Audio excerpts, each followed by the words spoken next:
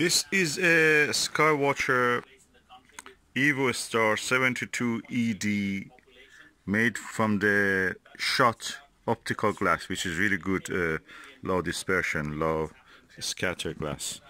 It has a lens which is apochromatic, or you may call it semi-apochromatic, but it's practically colorless, it should be, which has 72 millimeter diameter, and the focal length is 420, so practically it's around f6 f number, and it's fully multi-coated.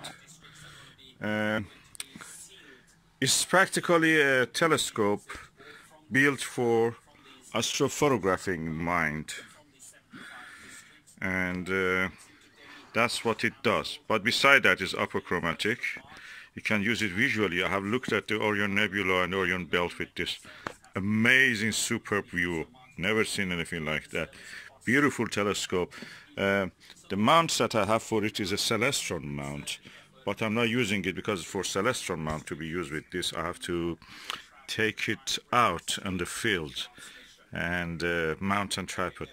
And I don't have access of or the luxury of that. I just use from Windows. So I'm just using this Skywatcher Virtuoso, Skywatcher Heritage 100 P Dobsonian mount for it, which is versatile. There are limitations with this also. It is very superb, but there are limitations. With this eyepiece, I cannot focus on the short distance. I mean, just around 10 meters ahead of me, where the hedge is there. So you cannot use many eyepieces with this if you want to do something like what I do, looking at the short distance, or for this video I'm using that. But with the Skywatcher Nirvana 16mm ultra wide angle 82 degrees fully multi-coated eyepiece, I can clearly bring everything to focus. I'll show you.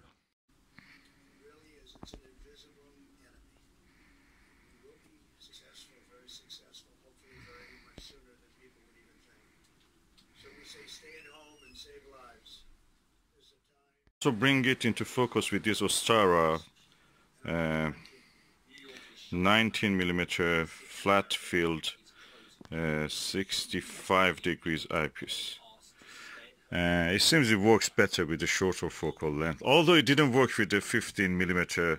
I mean, I could not bring it to focus in this short distance with the 15mm TeleVue Plusle. It couldn't come also in focus with this TeleVue 40mm focuser. So much of this. But the Nirvana beautifully brings to focus with very wide angle of view. You have seen it. I will show you probably later also in a separate video.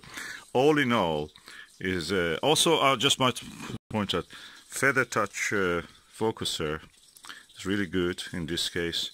I have a 2-inch focuser also for this, which I can use. I may use. And yeah, it really gives good result with the tall Plusle. I think 20mm one, tall eyepiece, 20mm one or 25mm one. Really beautiful result. Of course, you have to, again, the shortcoming is from me probably, because I'm targeting a short distance object, which is in this case the hedge in front of me, which is 10 meters away. So beautiful telescope, compact.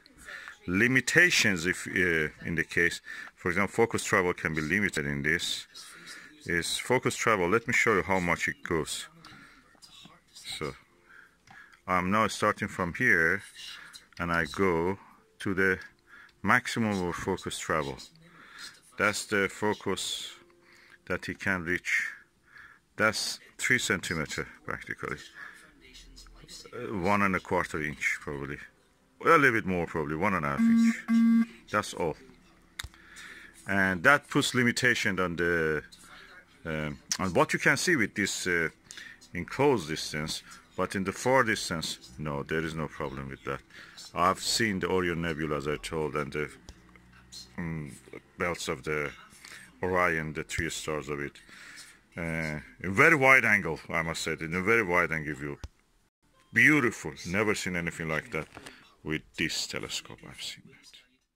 And what is interesting also about this telescope, it has a cap like the Meade ETX telescopes that is screws in and will not come off, so your lens is well protected, your valuable expensive lens. This is inside of the telescope, as you can see. It is well blackened as far as I can see here.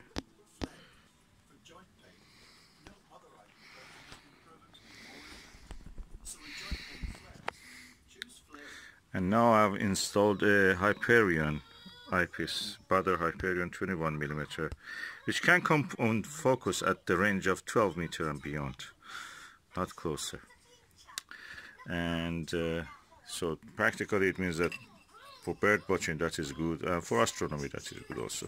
It's cheaper than a telephoto lens. If you want to buy a telephoto lens for your camera, why not consider this? It has all the things that you need. Besides that, you can actually focus it and keep it in focus, because there's a screw underneath here that you can actually keep it in focus. That is screw. And then it's fully multi-coated. It's a Shcott glass, which is the best glass you can find. It's patented glass practically. It gives a semi-apo or apochromatic qualities. You can buy it new for as around 250 or something. Second hand you can buy cheaper. I bought this with the stand of it, 215 or 35. Yeah, 235. And yeah, when you buy it new, it will come also with a carrying case, aluminum carrying case. You can put it inside there. And well, of course, what you buy online, when you buy it new, what it has is just a tube. You receive the tube, you finder, and star diagonal, and that's it. Nothing more. And also the dovetail and the rings. But I received also with a good go-to mount and tripod.